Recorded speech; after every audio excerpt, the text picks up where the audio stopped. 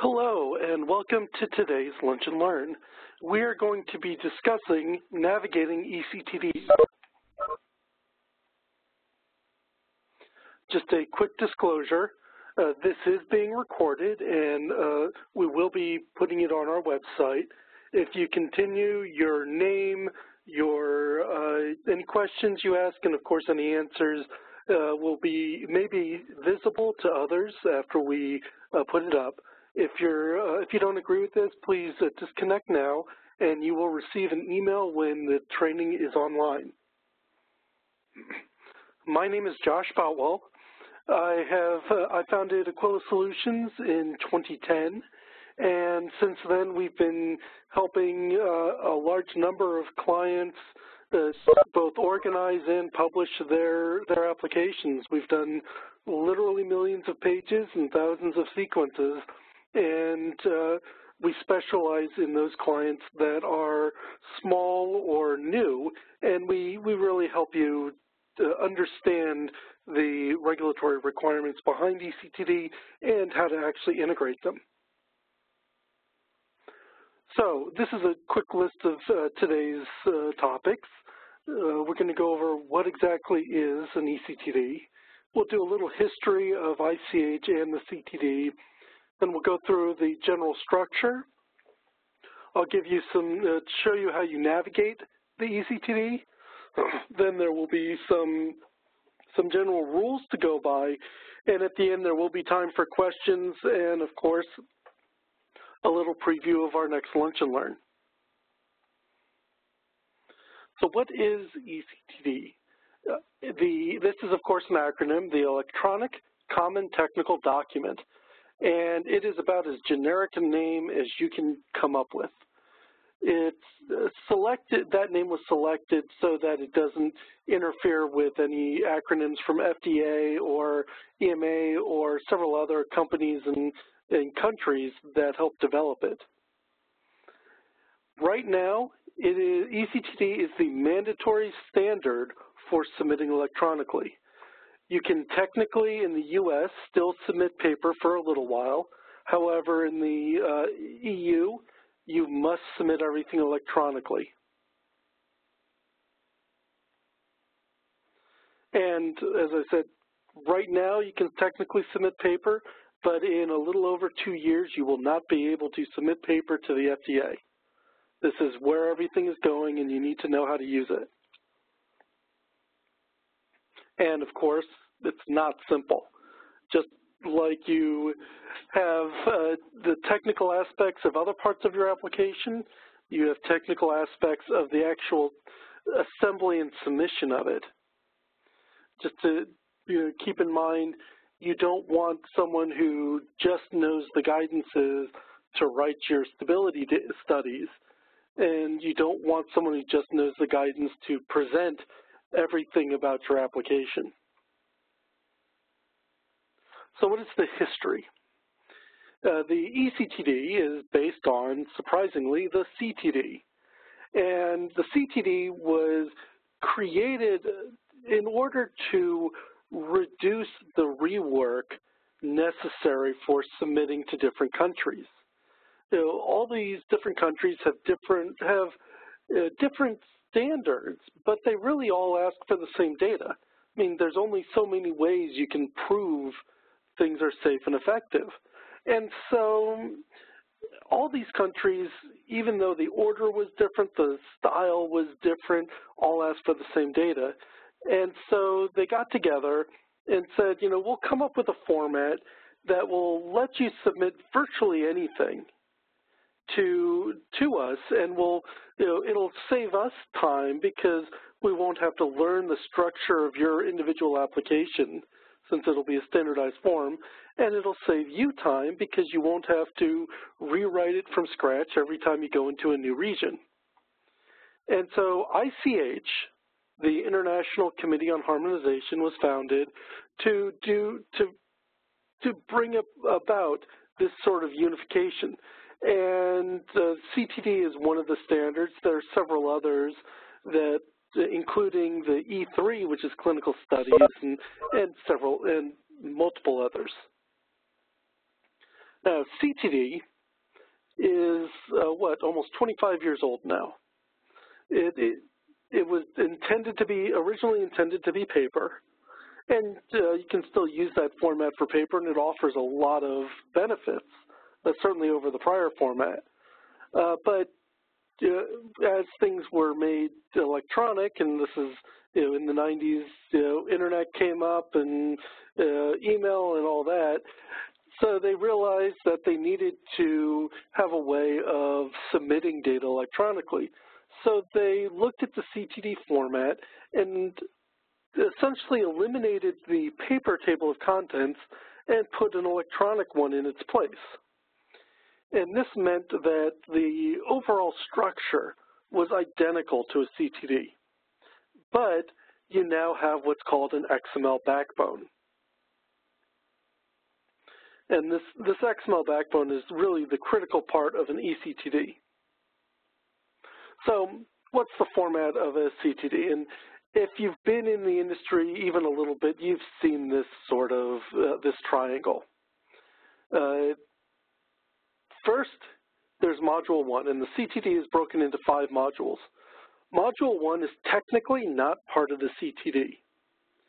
It is a required part, but it is defined by the region you're going into. So the FDA has absolute control over what goes in to Module 1 when you're submitting to the FDA. EMA has it for the EU. Every region is unique. Then there's Module 2. Module 2 is the summary section. This is where you take the entire application and boil it down to a few hundred pages. And you've got your major sections, your quality summary, your QOS, quality overall summary.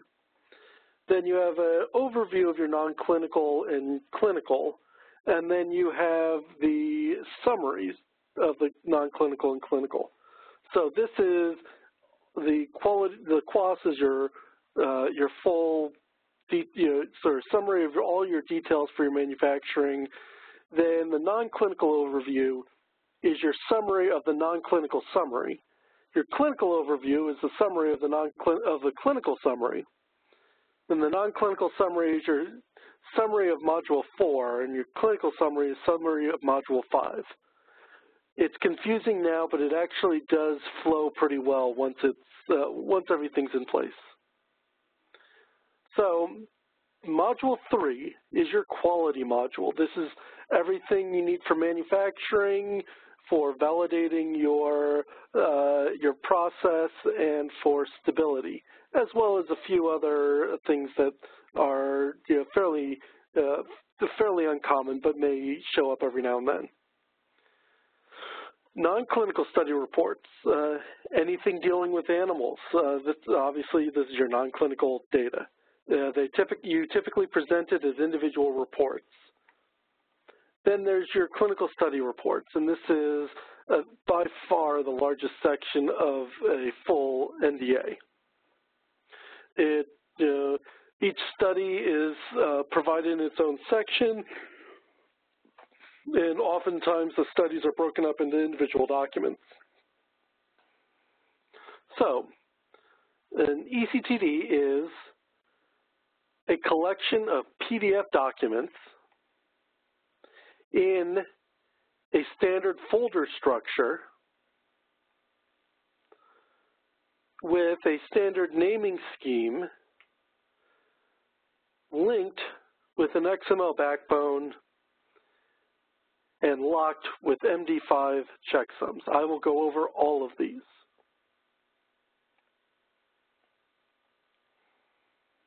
So when you navigate, you have your application, and inside your application you have multiple sequences.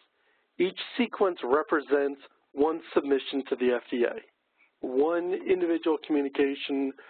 If it were paper, it would be, one FedEx shipment. You have, these sequences all have a 4-digit folder name. This is required. You have to have 4 digits. And if you want to have all your links work, these 4-digit folder names have to be in the same directory. When you go into one of these folders, this is the structure you see. You see M1 through M5. These are the 5 modules that we were talking about. We see a util folder, which is what the entire system uses to structure itself. We see the index, which is the index.xml. This is the backbone and the table of contents for your submission. And then we see this little file called index-md5.txt. This is the file that locks your submission. An MD5 is is technically an encryption process that gives you a number, a string. That uniquely identifies a file. So it's very difficult, bordering on impossible, to change the contents of the index file in a way that is still useful to you without changing the index-md5.txt contents. So whenever you open this, when the FDA receives this, they run the MD5 on it, and if it matches this one, then they know that this file is indeed what you intend to send. If the MD5 is different, then either this file, the index.xml, or the MD5.txt were damaged or altered somehow, which suggests that something has been changed and they should be suspicious. So this is, when you open up the 4-digit sequence folder, you should see these. At the very least, you need an M1, oops, I apologize, you need an M1, a util, an index.xml, and an index-md5.txt. These other folders may or may not be there depending on the contents of the submission. Now, if you open up the index.xml in Notepad, this is what the contents actually looks like. And looking at it, it looks like a whole bunch of coding that no one could possibly really read easily. And it's absolutely correct. It's not easy to read like this. However, it is possible to read it like this, and computers can read it like this. So it is technically human readable. However, I really recommend you don't read it like this. There are some disadvantages, of course. It's hard to read. It's easy to corrupt. If you type anything in and hit save, your index is broken. And it has no active links. You can't click on anything and go anywhere. Advantages: none. Don't do it. The next way to look at it is with your web browser. If you double-click on it, you can usually open it up in a web browser, and the web browser will render it into something like this. Everything that's blue is a link, and the way to read this is everything black is a formal eCTD structure. These are not active links. This is defined by the nature of eCTD. Everything that's blue or red, if it's been clicked, is a link to go to a specific document. If it's this red, this is what's called the operation, and this tells the FDA how to interact, how these different sequences interact with each other. It is not an active link, but it tells you what happened here. And then this green text is what's called metadata. This is data that talks about the section that's embedded in the XML itself.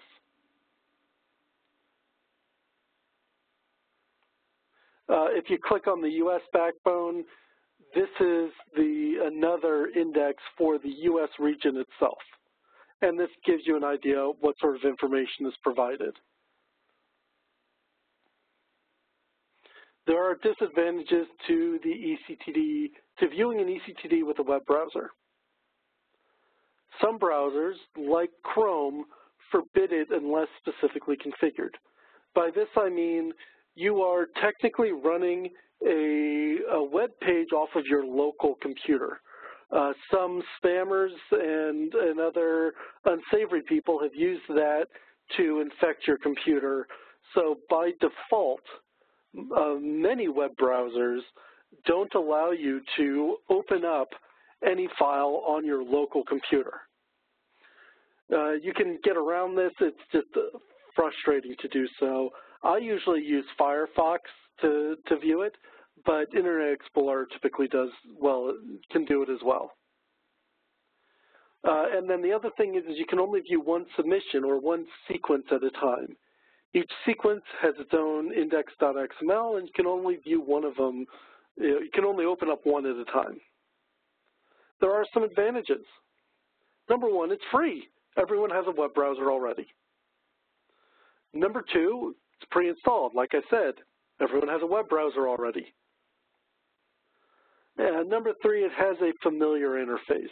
You typically already know how to navigate around your web browser.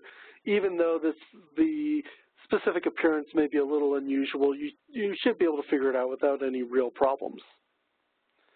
And then finally, there are dedicated viewers, and this happens to be our freeware that we provide.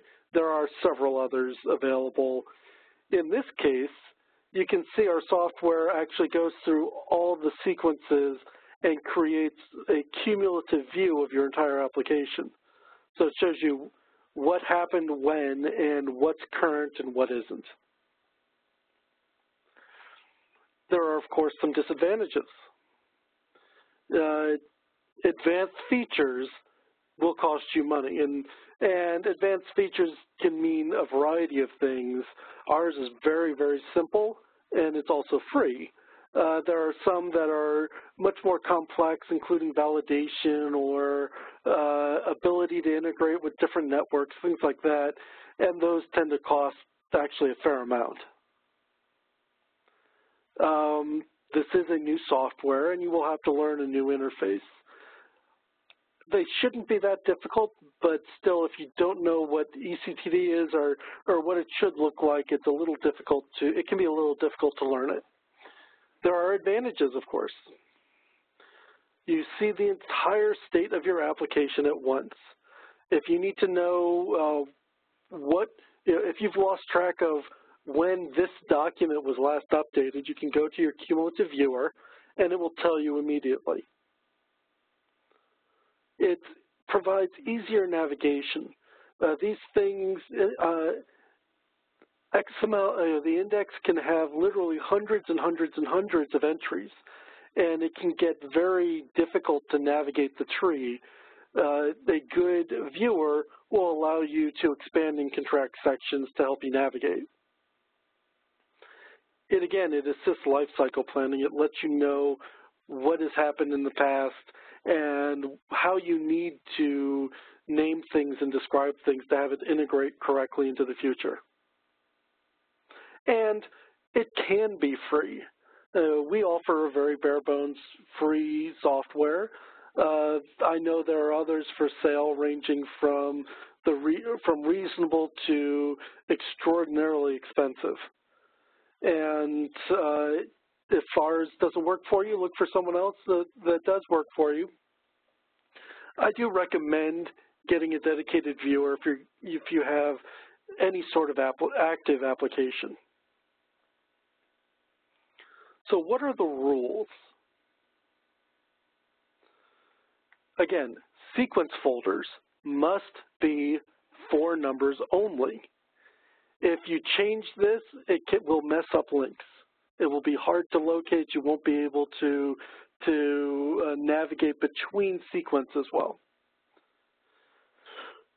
All sequence folders must have the same parent folder. Now, typically, the parent folder is the application number.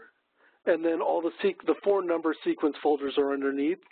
In reality, the parent folder can be named whatever you want, just has to contain all the sequence folders.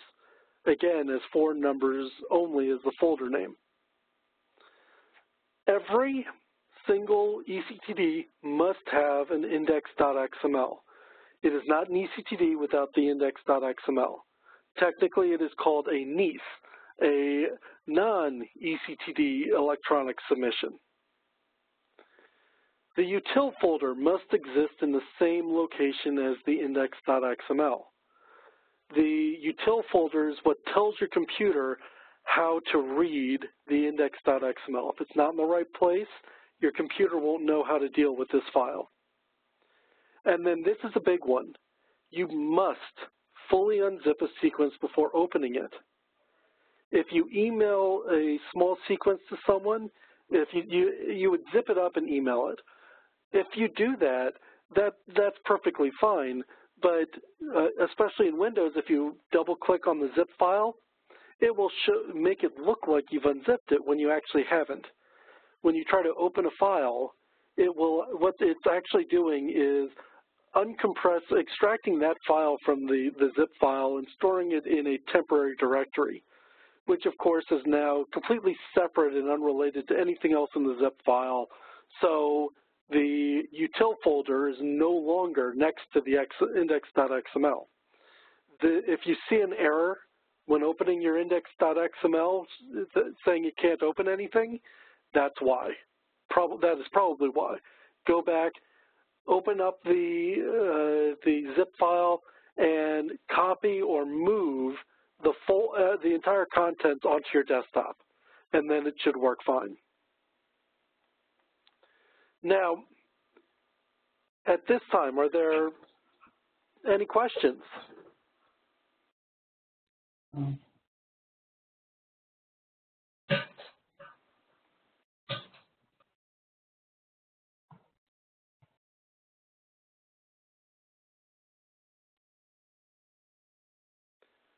If you have any questions, please feel free to ask. Our next Lunch and Learn will happen on February 20th, and we're going to discuss RPS, or Regulated Product Submission. This is the next version of eCTD, and it actually has some really significant differences between the current standard. So if you don't know what RPS is or worried about integrating it, you should come by to our next training. And again, if you have any questions, please feel free to email us at any time or to call us if you have any questions. Thank you for attending, and have a great weekend.